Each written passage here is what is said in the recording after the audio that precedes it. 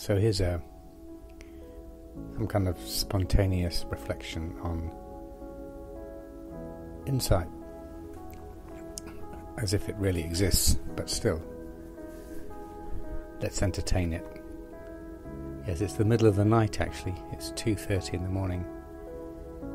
As I awoke, it was being entertained by metaphors and stories, stimulated by a Facebook post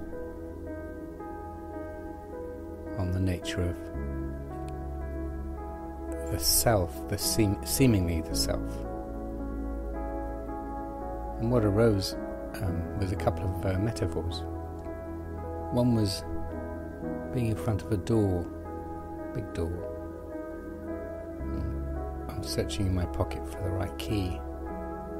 I'm kind of desperately trying to get that key in the lock. And every time I put it in, it doesn't quite fit. It kind of almost fits. I think it's going to, turn the lock. But it doesn't. So I keep fumbling with new keys. Yeah, so that's one, this huge door. And the other metaphor is something someone said to me many years ago. If you're on the wrong train, every stop is the wrong stop. I really love that. Every stop is the wrong stop. I love it. Something around, yes, I don't even know I'm on the wrong train. And I'm trying to work out desperately which stop is what. Where am I? Yes, it's somewhat akin to this whole business of, is there a self or isn't there a self? And as Donald Trump might say, I don't know where he's come from, it's a hoax. It's a hoax. It's a spiritual hoax. Yeah. It's as if Mr. Thinky or Mrs. Thinky or that presupposed self is desperately trying to get out of itself. So it's searching for those keys and it sees the door in front of it. And surely, if it gets the right key, if it fits, the door will open, and lo and behold, freedom. Or it's in this train and it's just not. It's scratching its head and it's going, well, surely what's this stop then? There's a debate on the different stations and the meaning of them and the right one to get off. Of course, that train's never going to stop. And there are as many stations as there are sands in the Ganges. And in a way, Mr. Thinky doesn't want to get off. And it really doesn't want to find the right key. It's very addicted to itself, actually. It is indeed a very, very sealed system. Very closed. And it's a closed loop. It's a spiritual hoax, yeah.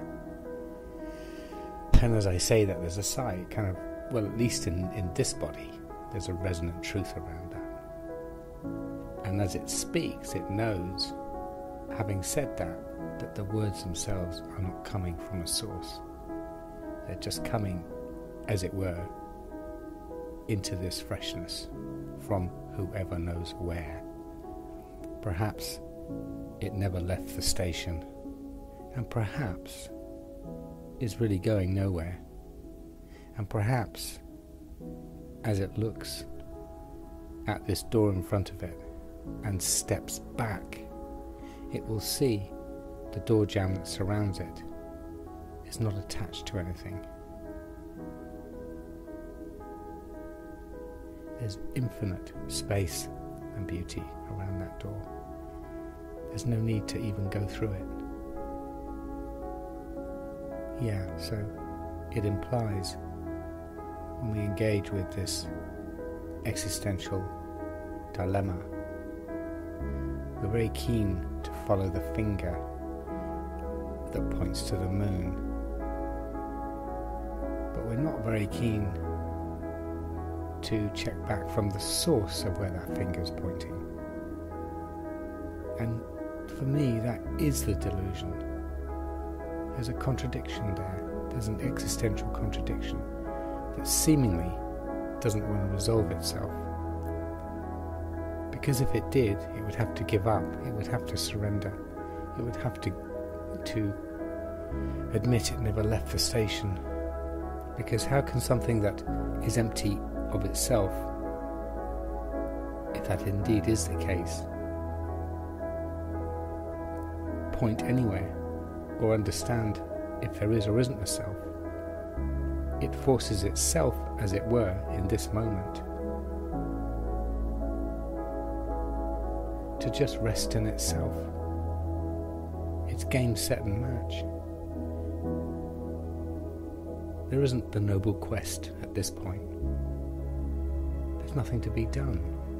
It's already done itself. So to kind of, yeah, it's the heist. The police have turned up to arrest the driver, and in a way they're arresting the car. The driver's got away once again.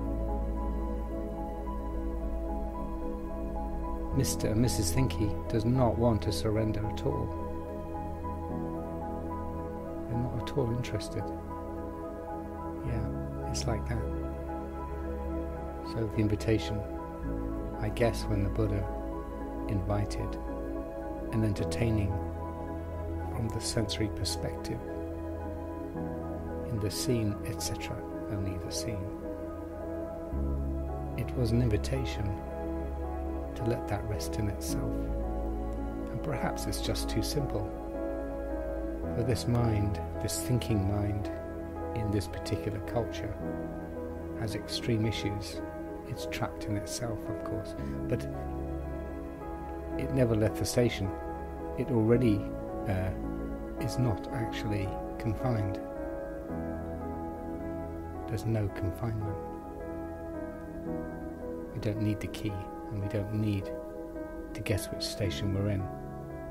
Anyway, that's offered with some play and humour, for there to be an entertaining of where the finger is pointing from, not what it's pointing to. We're very good at that. But the presupposition that there's something actually pointing is the issue. And once something gets that, so to speak, the more that rests in itself, it doesn't need to do any more.